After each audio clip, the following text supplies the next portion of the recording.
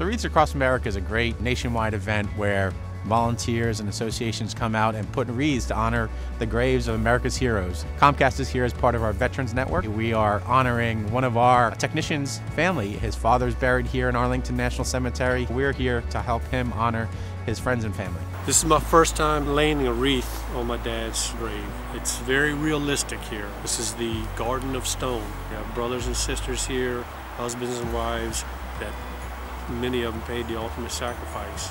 And we need to respect that and honor that. The generosity of everybody coming out here, just showing their support for all service members alike. Personally, to me, it's very heartfelt that we respect all our service members no matter what.